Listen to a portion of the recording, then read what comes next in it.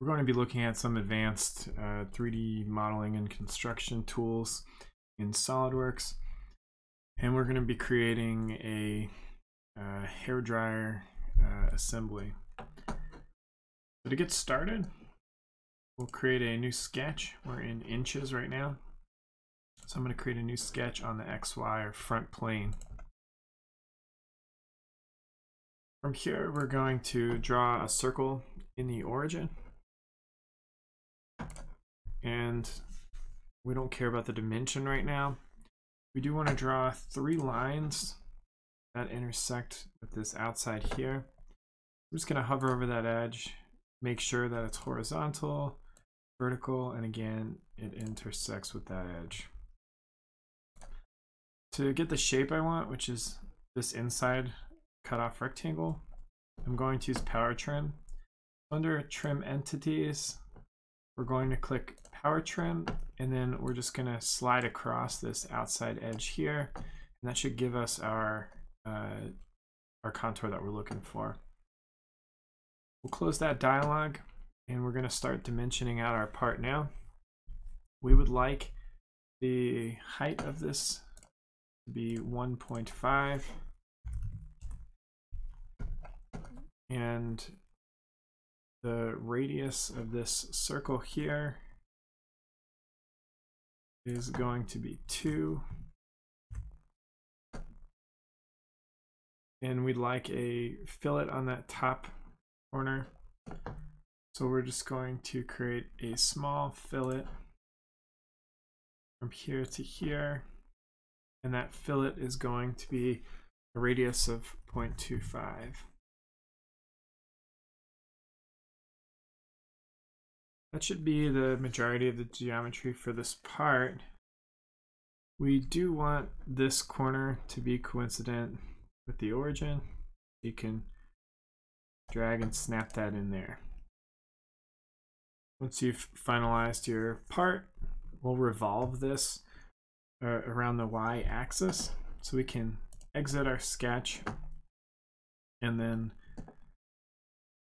click Features, and we'll create a revolved boss base. It's looking for our axis of revolution.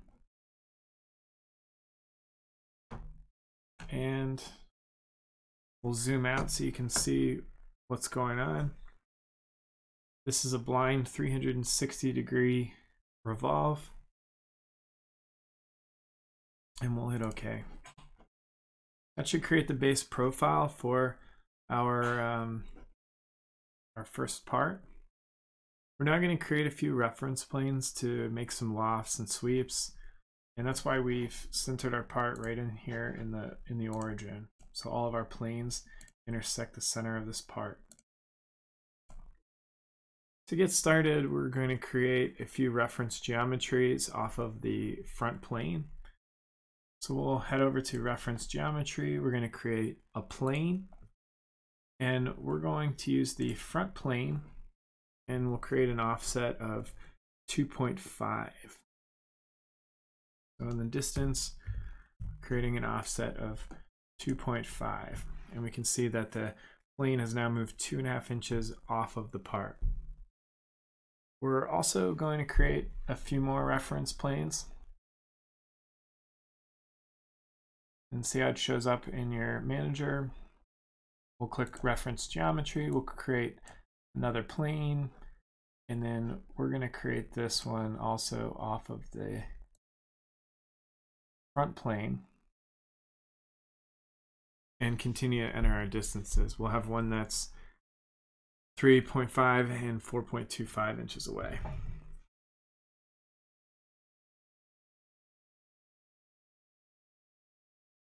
That should give us all of the reference planes that we need. And now we can start creating 2D sketches on any of these planes if we'd like. We're going to start with the front plane, and we're going to project the origin inside of that plane, and then we'll draw our sketch. So I'm going to select the front plane to make sure that's what I'm drawing my sketch on. Go to my sketch menu and click Sketch. I can always right click and select normal 2. And if you don't like seeing all of the planes, again, you can always right click and hide all of the extra planes.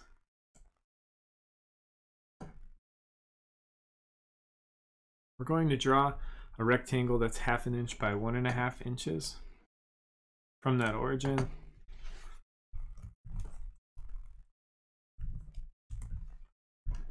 And from here, I'm going to fillet the top 2 edges with a radius of 0.25.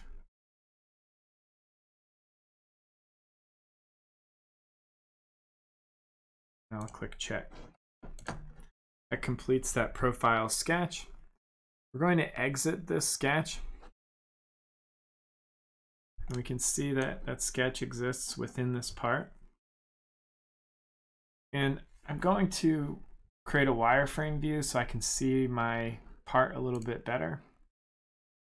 So now I can see my sketch within here. I'm going to show my next plane, and I'm going to start a new sketch on this plane.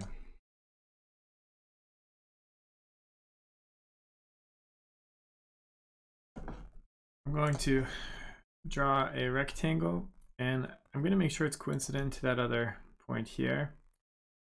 And I don't want it to select the same dimensions, so I'm just going to purposefully offset it. And then I'll go to my smart dimension. I would like this height to be 0.5 still, but I want this dimension to be 1/10 less, so that's 1.4. I'm going to fillet these corners in the same fashion.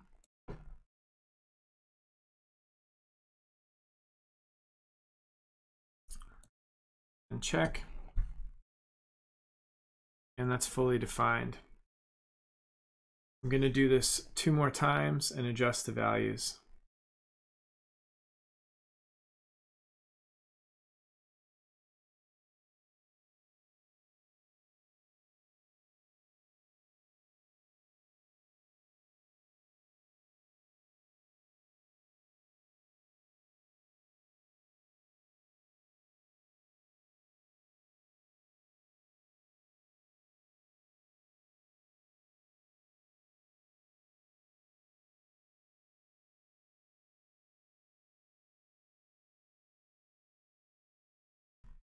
That completes all of my profile sketches across the planes.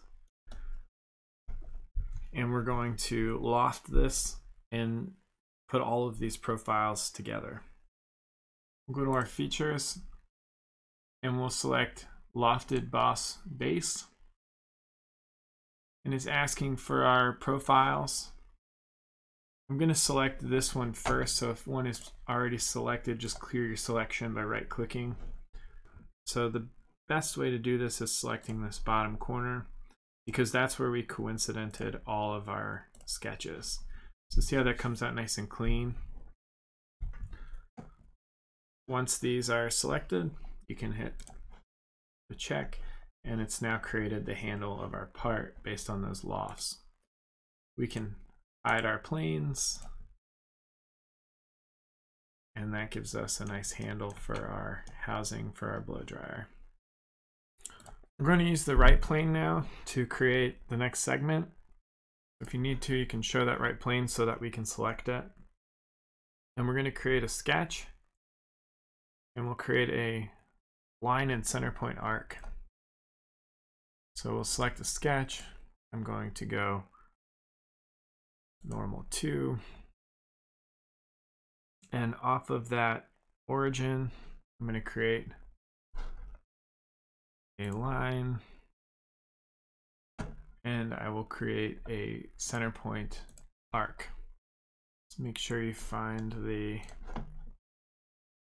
midpoint and select. That should give you a nice arc off of your line. We want the radius of that arc to be 0.75.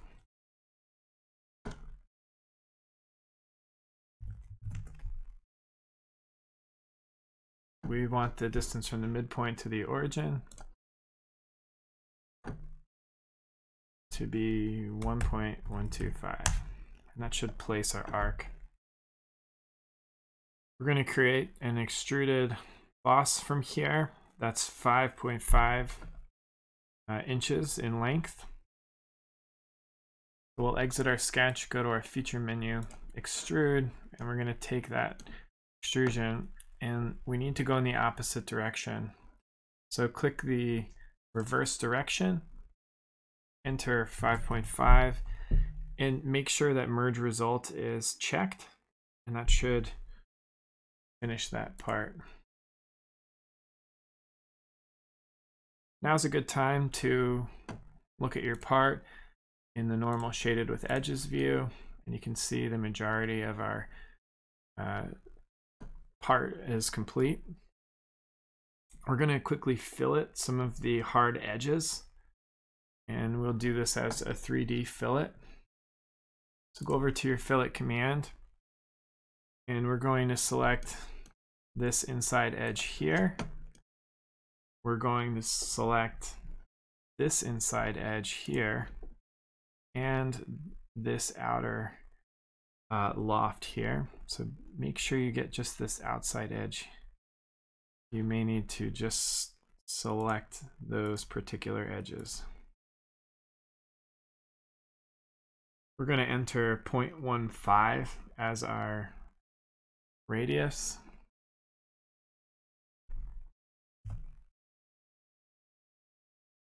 And then make sure your profile is circular and hit OK. And you should get some clean radiuses on these parts. The next step is to shell the inside of our model so we can fit all of the parts to the blow dryer, the fan, and the electronics. We're going to use the shell command. We'll flip our part over, and we're going to select this surface and this end surface here. We want a wall thickness of 1/8 of an inch. So we'll enter that in this area here, and we'll make sure nothing else is checked. Hit OK. And that should shell your part out with a wall of 0.125. I'm going to turn off my right plane so you can see the part. Our next step is to create all of the vents for our blow dryer. And in order to do that, we'll create a linear pattern, and then we'll repeat that over the geometry.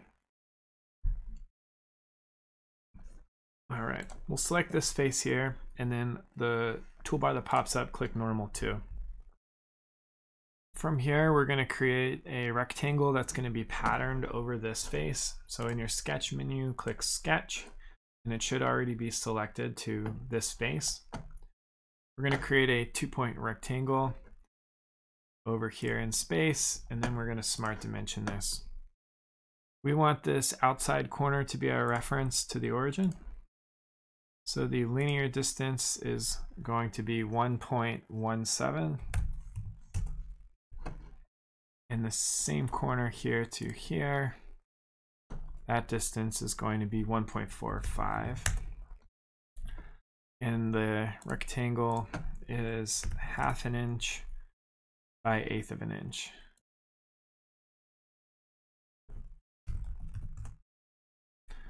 That should define that particular sketch. And now we can go to an extruded cut with a distance of 0.13.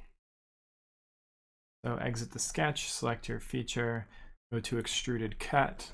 Your part should be selected, and we want this distance to be 0.13 only. It will be a blind into the part, and this cut should barely nick that corner, and we'll check it. Now we're going to take that and build a pattern off of that cut. We're going to start by creating an axis, and we're going to use this axis between 2 planes.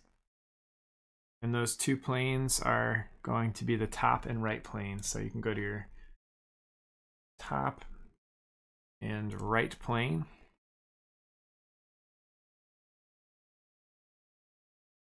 And then that should create an axis for us to pattern around. Hit OK. Okay, once we've created our axis, we're going to create a linear pattern.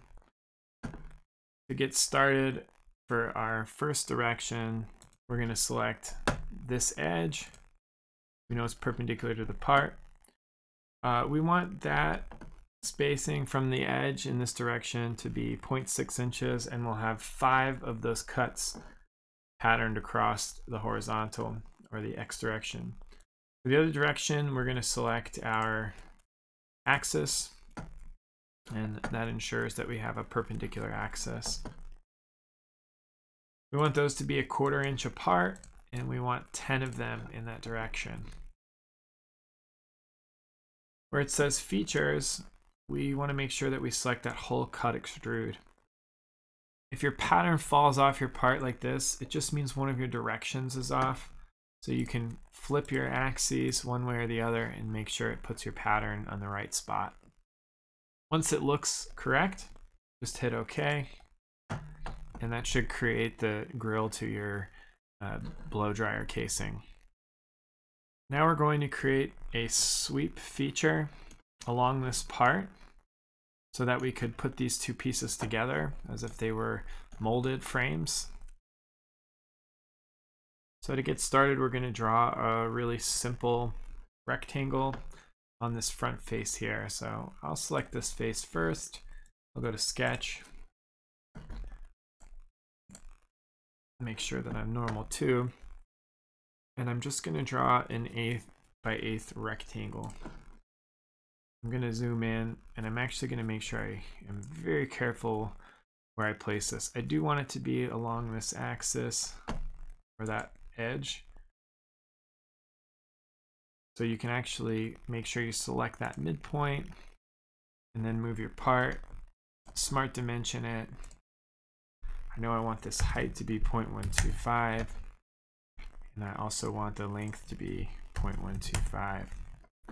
I should fully define that rectangle, and now we're going to sweep it along. And this gets pretty tricky depending on how tight your tolerances are in your radius. Make sure that you exit your sketch and press escape so that you don't have your sketch selected.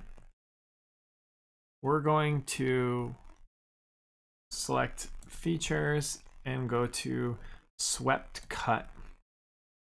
Now we want to make sure we select the right geometry for this particular part. So we're going to select it from the design tree. So pull that up and click Sketch 8. For the path here, the profile path, it's looking for some distance. We can start by selecting this edge and see how it continues through here. We need it to go around the entire part. So clear your selection if you've selected an edge. You can right click and select Selection Manager. Where it says Select Group, select one of your edges, and then make sure you get this tangent. Once we select that, it should go around your whole entire part. We'll check and make sure that everything lines up properly. It should preview your cut, and you should have a nice selection around your whole entire part. Hit OK to double check your swept cut, and you should have something that looks just like that. Don't forget to save your part.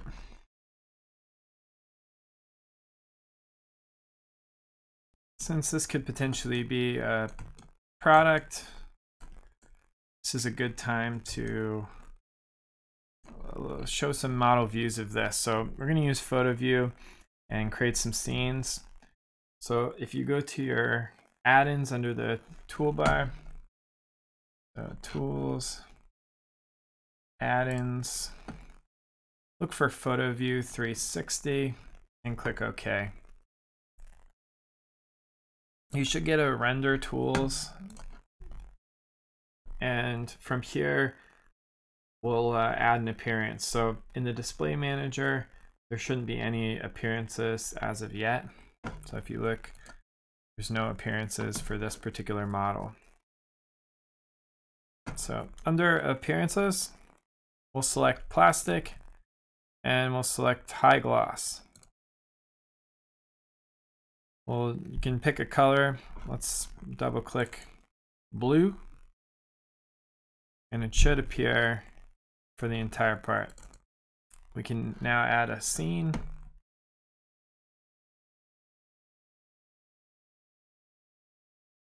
If we drop down the scene tab, we'll go to basic scenes, and let's double click the plain white for 3-point faded. Here you can drag it into your graphics, and then underneath your render tools, you can select the options. And here you can play with a lot of different things like rotating the part, making sure you get the view you like. You can change the size of the image, the output format, all kinds of great stuff. But for now, we'll just check the defaults, and it should allow us to do a final render.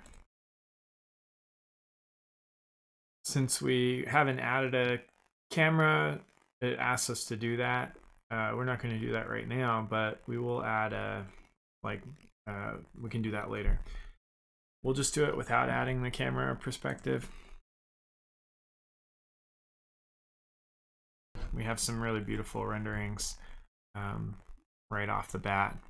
So you can save that part or save the image once you're done.